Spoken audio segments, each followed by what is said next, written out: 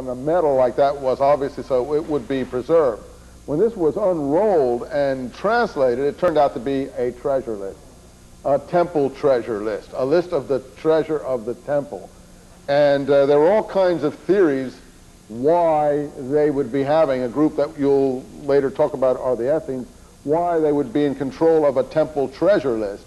But what happened was this made people think maybe it isn't just Essenes we have here, but more revolutionary groups, zealot Essenes, groups like that.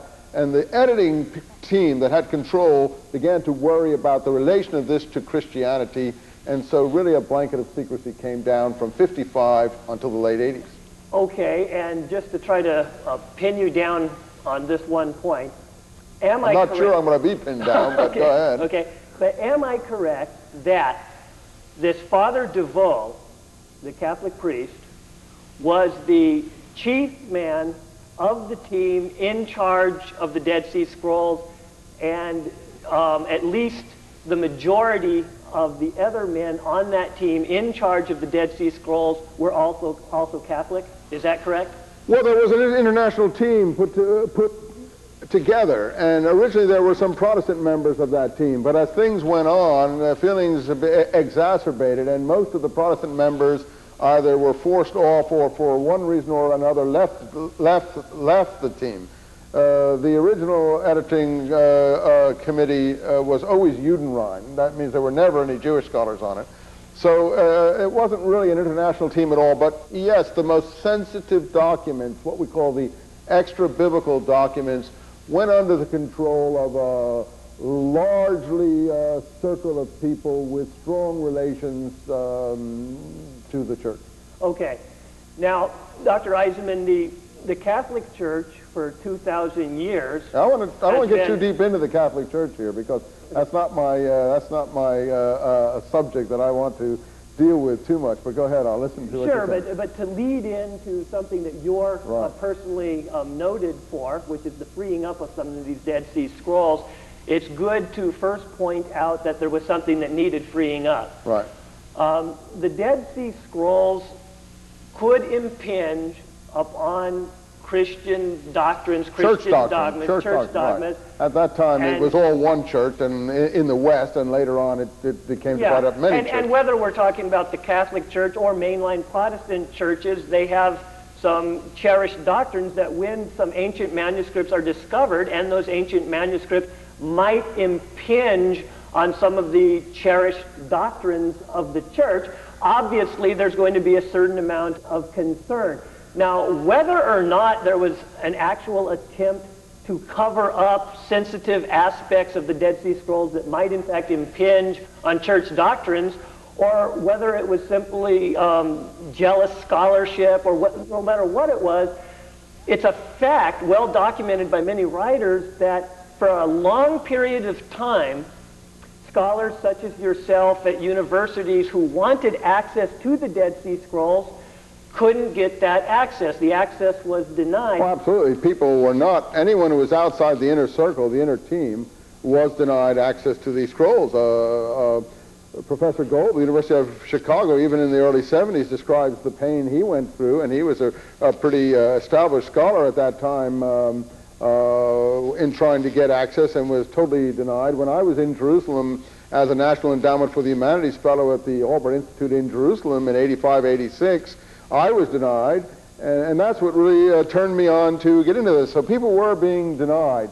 But if you speak to the academic establishment that ran this, they said, well, again, it was to keep the crazies away, that is, unqualified people. I actually had people on the team, working on the team, who used that language to me. We wanted to keep the crazies away.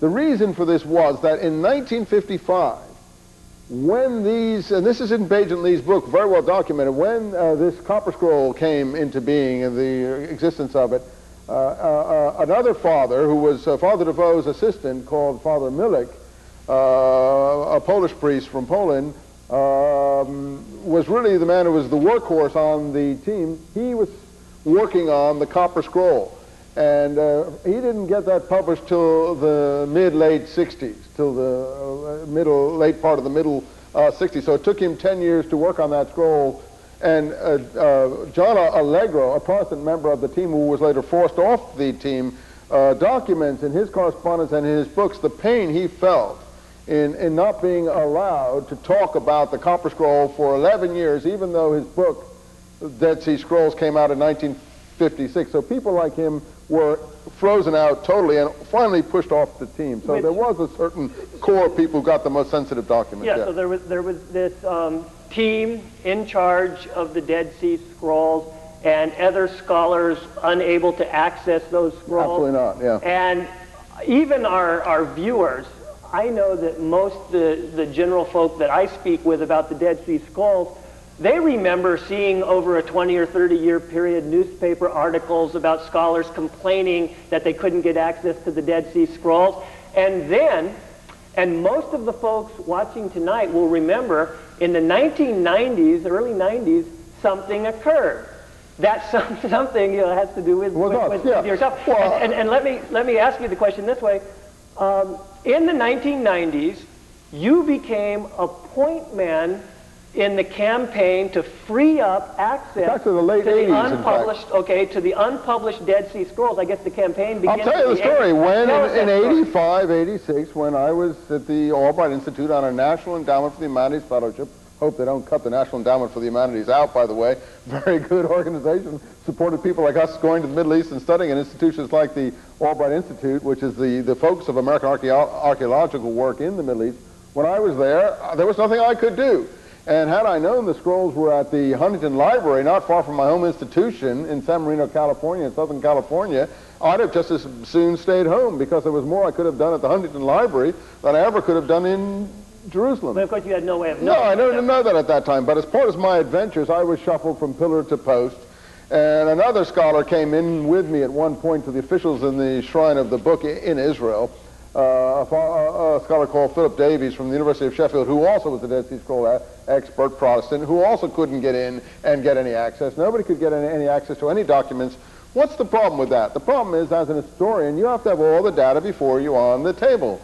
You can't be in a situation where you have some of the data and then another scholar says to you, oh, well, you haven't seen such and such. Oh, you don't know. Or they drop a document on you that you've never seen before, that you didn't refer to in your work, which makes all your work totally obsolescent. So you can't be in that situation as an historian. That's what I told them.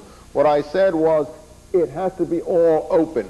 And in 1986, Davies and I went into this official in the Israel government. He said, well, you should have gone to Father DeVoe. By that time, Father DeVoe was dead, and there was a successor, Father Benoit, who was the head of the Dead Sea Scrolls editorial team. So then Father Benoit told us, well, you should go to the Israeli